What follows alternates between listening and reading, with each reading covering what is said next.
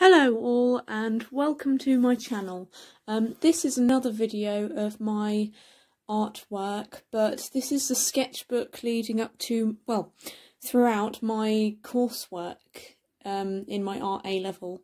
This is quite a thick sketchbook compared to the last one, so you might find that I'm flicking through it a bit faster just to get through it and not keep you all waiting too long. I hope you enjoy. So a quick note, on the first 2 pages, the back of the front cover, I just did a collage to sort of add a bit of personality. If you saw my previous video, you'll find I talk a bit about making your sketchbook sort of a work of art in itself, and just giving away parts of your personality to interest the examiner. That's my art history essay, which I shall not flick through because it's just writing. So here, because I did the 2-year course, we kind of it was kind of weird. We did the first year of our A-level just doing sort of work, bits and bobs, and sort of working as if we were already doing the A-level, the full A-level, not the AS. So here I put pictures of my work in the previous years. So yeah, there's pencil sketches, experimentation, ink, pencil, oil painting, and that's some oil paint on paper mache, bit funky, and watercolour, and charcoal and sort of that kind of chalky stuff. A lot more writing about what I've already done. Yeah, I won't show these because these are from my first year sketchbook, which isn't actually finished because it didn't really count for anything. Although I did end up cutting bits out and adding it to later stuff if I thought it was worthy. So yeah, there's a lot of writing in this book, so be prepared.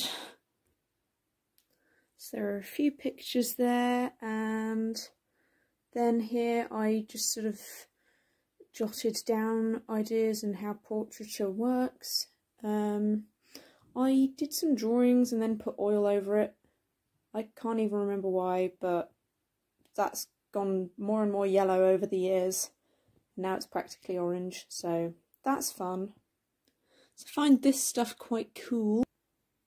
That's the other side of the funky oil stuff that isn't oil paintings. Some sketches, and then I did some spray painting stuff with this one, which I quite liked. Experimentation. And one more sketch here, and like I said in the other video, if you saw it, using up space, so just sticking that on top, talking about it, and then some art history and looking at a few artists of my choice. Yeah, I looked at quite a few of these, a few Ukrainian artists. That's quite interesting because the lady used bullets to make a portrait of Putin.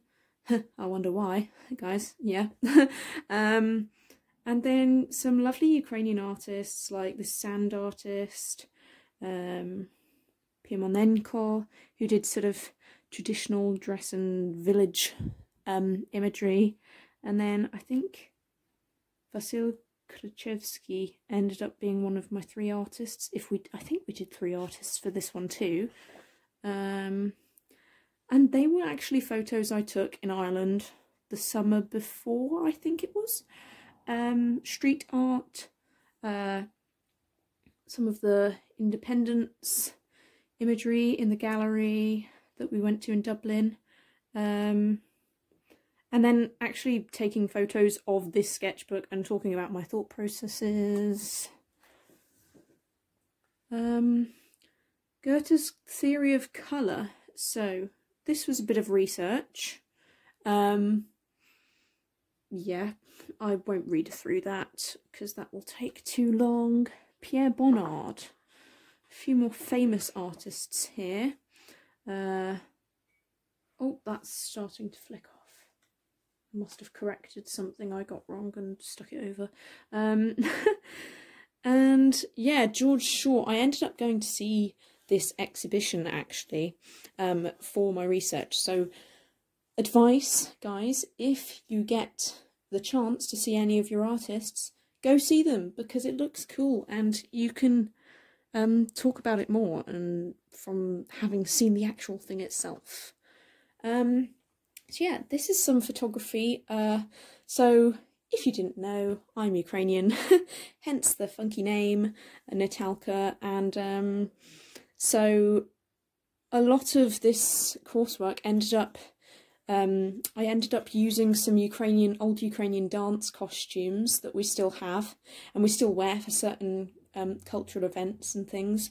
My sister, hope she won't mind me saying, but dressed up in our lovely Ukrainian outfits, and I took photos of her and eventually painted her. I might show some of these works.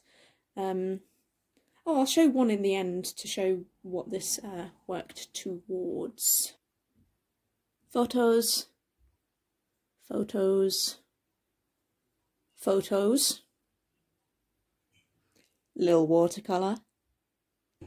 And experimenting with that, I did this cool thing where, what with looking at the colour wheel, which you'll see a bit earlier above this, I worked with really bright colours and stuck together bits of coloured paper in the shape of the watercolour you just saw. So yeah, next one. Haha, do you see what I mean now? I was pretty chuffed with this, I'm not gonna lie, I'm not even gonna be ashamed. Like, I never saw myself as like a proper abstract kind of person, but I really enjoyed doing this. If you forgot, these are abstracted versions of these. So yeah, I hope you can see the resemblance, although it doesn't really matter because it's abstract.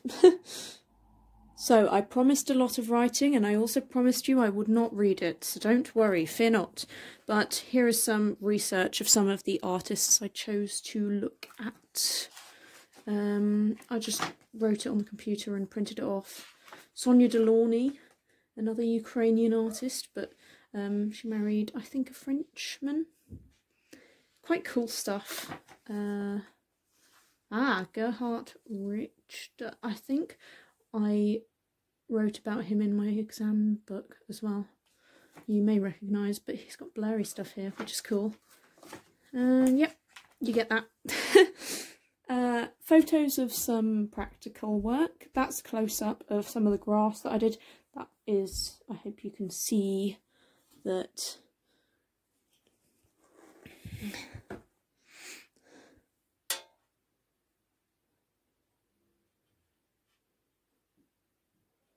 That is a painting of those photos I just showed you. Photos. This stuff is pretty cool. Well, I like it. I hope you do. So yeah, here's a kind of taken from Gerhardt's stuff, the blurry stuff. I accidentally took a blurry photo, but actually kind of liked it, of my sister in some more Ukrainian outfits and headdresses. So here, blurry stuff, and I zoomed in and worked on my oil painting blurring, and then I did like a little mini study of something I later did a bit bigger, and took photos of it as I went along, as I said in my previous video. Remember to do that because it looks good and shows your thinking. And that is a little oil painted study. And then this is thinking about the colours I did earlier, sort of abstracting, well, not quite, but sort of using flat colours that like are jumbled up versions of this, as that looking a bit like Marge Simpson. So here's some more stuff. My teacher suggested, as well as portraiture, I kind of experiment a bit with the subject matter in the photos. So I draped a lot of materials on trees. As you saw earlier, I also did that with the orange blanket on trees. I ended up painting that. This is just some of the Ukrainian belts, I think, actually. Just draping off of trees, and I did a watercolour study, and then that's a cut-out version of that, and then I replicated it right next to it, which kind of looks cool, I think. So I hope you agree. Maybe I did more painting than I thought. Well, there is a lot of writing still, but yeah, this is a watercolour of like a zoom in of a painting I ended up doing, an oil painting of the previous photos you saw. This is a study of that, obviously. So yeah, as I said in previous video, it's good to study and try and paint and replicate other artists' work, just to sort of get an idea of their process and how they went about it. And then this is these are photos of the oil painting that I did, the second biggest in my whole art A level. Although it's quite tiny here, obviously, but step by step. Oh no, not step by step. So I think I put effects on this, actually. I just did like photo effects, and if I turn the light off, will it? Yeah, so you can see here that it's negative. I'm going to try and flick through the next few pages quicker because this is literally just research. Here's an watercolour study of this, George Shaw's work, who I went to the gallery to see it, and you can't see, but these are photos from the book that I got from the National Gallery, I think it was. National Portrait Gallery. I bought the book from his exhibition and just like took photos of that to show that I've sort of done extra research. Now, flicking through, annotating around the stuff, and talking about my experience. There's the image of the book. And then further photos, experimentation photographs. Now, I actually had a broken camera, but it caused this rather cool effect that was kind of distorted. So if you can see here, there are lines across all of it, and it got a bit annoying because it just got out of hand after a certain point, but here it looks quite cool. And it kind of looks futuristic despite the fact that she's wearing old Ukrainian clothes. So interesting there. More really funky photos that I liked. And a few studies here. So here it's a bit random, but I ended up just doing the kind of distorted effect, just literally copying the blank space next to her. And then here I did a watercolour study and annotated. That's rather terrifying. Believe it or not, that's me. Amazing how a broken camera can make you look so fabulous. Apparently it only did that for my sister and not for me. Sad times. But here is another study. That ended up being an oil painting. So that's pretty cool, just showing that I'm thinking ahead. And oh, this actually ended up being my final piece, so you'll see that later on. Art history, art history, art history, and then comparison on the use of form by 3 artists, so that's art history as well. Sonia Delaunay, George Shaw, and Pimonenko, the other Ukrainian guy, and relating to my work. So there's an idea of how you can make it all jazzy and thinky, because that's very important in this A-level. You can't just make pretty pictures. Next up, I like this page, these pages. So yeah, if you can see, just refocusing there, this is another oil painting of my sister in headdress, so quite cool, and it kind of ended up being is slightly abstracted. I don't know what you think, but because there's just so many colours going on, it gets a bit confusing, which is quite cool. And then this is a photo, not a photo, this is me sketching her again, with those, I don't know if you can see that, there's those lines around here. They've kind of faded now, so just remember, guys, always hairspray your sketches, because otherwise they just rub off. And same with charcoal or anything that's sort of I don't know the word, pencil-esque, I don't know. Painting, obviously that's a wet thing that dries, but this is kind of something that's, you know, it just comes off and it's always dry, but it, you know, you get me. Analysis. Wait, I swear I did this already before. So you remember this page? I did it again. Analysis of this painting, and then comparison of the use of content by my three artists. Again, Delaunay, Shaw, Pimonenko, relating to my work. So just a lot of thinking behind this, remember that.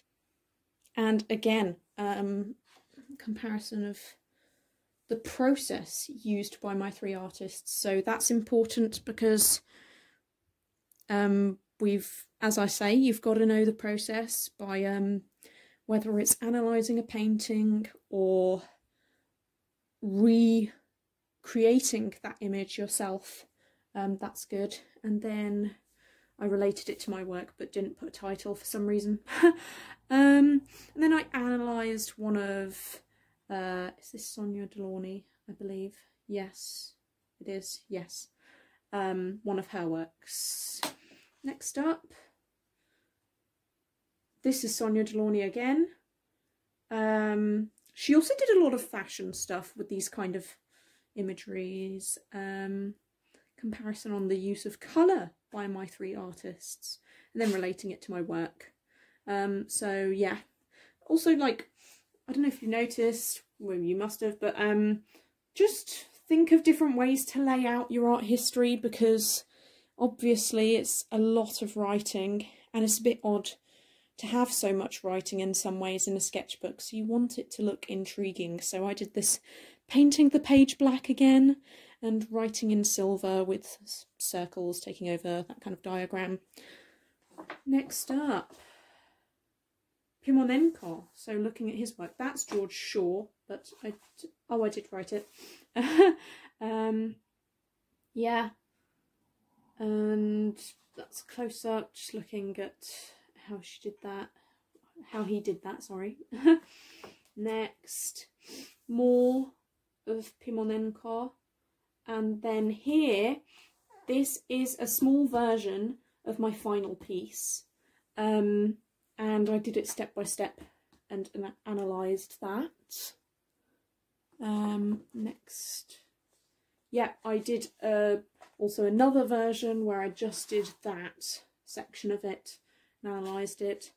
Oil painting of another photo where my sister's wearing sort of Carpathian headdress and blouse.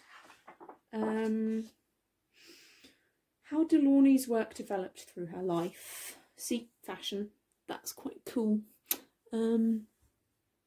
Just so you can see that. We Ukrainians are fashionistas. Look at her, she's so stylish. Step-by-step analysis. of how I carried out my final study. So yeah, this is the big one. You can't see it, but that's, so here you've got little, I left the linseed oil and spirit on the work, and it's just tiny compared to it. You'll see at the end. But that's currently hanging up on one of our walls, which is quite cool. Next, yeah, more breakdown. That's just more step by step. Just turn the light off so you can see that better. Yeah, and that's a close up of that's the little white spirit. What's next? Yeah, just talking about it. That's another photo I took along the way. Oh yeah, this was once I was working on the background, so I got to the easy stuff. No, it's not easy, but it was a bit of a break from painting such a massive head. Sorry, I don't mean it. Next, evaluation of my learning process in my work. So this was looking at all of my stuff. Just put the light on because it's writing and it fades. Yeah, that's the painting that I was talking about with material on the plant. There you are. And then these are photos of works that I didn't do step-by-steps for. That's the big version of the blurry one I told you about earlier. The second biggest one I did. And that, don't know if you recognise, but that is a photo that was in my book earlier. And this was also, they were all photos in my books, but that was quite a big one. My favourite is that one. This one here is so cool. I just love the colours. And yeah, you know when you do an artwork and it just, when you do an artwork and it's just like, wow, I did that. That came out of me. I was like, quit babbling, Natalka, and move on. More photos of stuff I did. That's kind of a long one I used of some scrap card. And then next up, yeah, just one last talk through. And that, as the text says, is my final piece, which I shall show in a bit, if I can, if it fits in the camera. And why not have a bit of randomness? I had, as I did at the beginning, I had a little collage at the end. So some Yuki ladies, Ukrainian gals in their lovely costumes, and then some stuff I thought looked cool. My eye, because why not? Matt Bellamy from an awesome band, Muse, and more artwork. So why did I stick bookmarks in there? So firstly, here is a proper view of the second biggest painting I did. This was not my final piece though, because there is my final coursework piece, which is twice the size and on the wall now. I hope you enjoyed this video that actually ended up not being too much longer than my other one, but I'm sorry if it was a bit speedy compared to that one, but obviously I didn't want to make this video like a whole hour long just because it's like the sketchbook is thrice the size of the exam book, maybe 4 times, and I had like a massive thing to build up to. So I hope this helps for current or future A-level art students, and I promise that for anyone interested in my musical stuff instead, my next video shall be to do with music. But I just felt I really wanted to upload this because I've been wanting to for a while, and I I don't know, I've just kind of forgotten and left it for a bit. Well, left it for like 3 years, but yeah. Anyways, I hope you all keep safe and well, and see you next time.